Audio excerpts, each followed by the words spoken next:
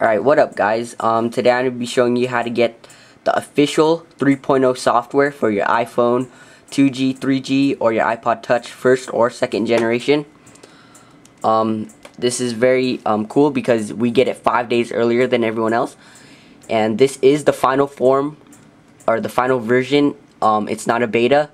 So this is going to be the one that is going to be released on the 17th of this month. So we're going to get it 5 days before everyone else practically. So here we go. This is the final form, as I said, and it's not the beta version. It's not the beta version. So here we go. So the first thing you need is the software itself, which is pretty simple. I'll have the link to the download in the description to, I think, the right of the video, so go look there.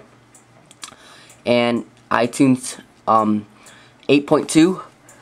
I have the beta version of 8.2 because if you upgrade to the full version, or I mean the final version of 8.2, you won't be able to use Quick Pwn and Quick Freedom and stuff to jailbreak your iPod or your iPhone.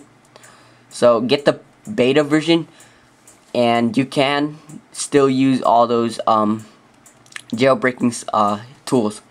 So the beta version is the best thing because you can upgrade to 3.0 and jailbreak your iPod so you can get Cydia and stuff. So you need 8.2 no matter what to upgrade to 3.0 though. That's all I'm saying. And so the link is here, I'll go to it right now. It's imodZone.net/download. I'll have this link in the description also. So, or I mean, actually, this is the only link that you'll need. So here we go. Here's iTunes 8.2. Just select whatever you have. If you have a 64-bit, choose there. If you have a Mac, choose there. So just choose whatever you have and install it. And when you have iTunes 8.2 pre-release installed, or the official if you want it, this is the pre-release, as you can see right there. And whatever you have, if you have the iPhone, iPod Touch. So I have the iPod Touch 2nd gen, and make sure this says Golden Master because that is the final version that they're gonna release.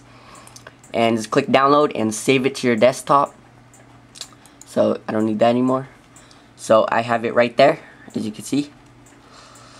Alright, now just connect your iPod via USB. So connect it with the USB, and you put your iPod into DFU mode. And if you do not know what DFU mode is, I'll show you right now. So practically all you're doing is you're holding the power button and the home button down at the same time for about 10 seconds.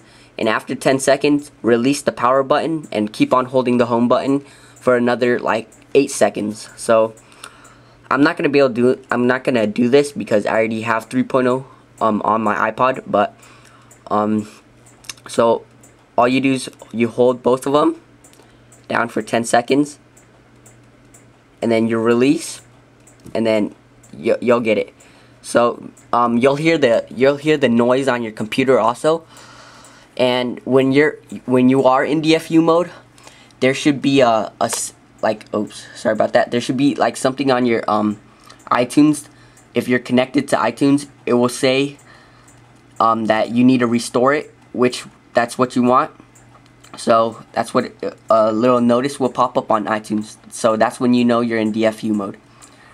Alright, when you're in DFU mode, all you have to do is you have to hold the shift key and click restore at the same time. So I'm going to do that right now.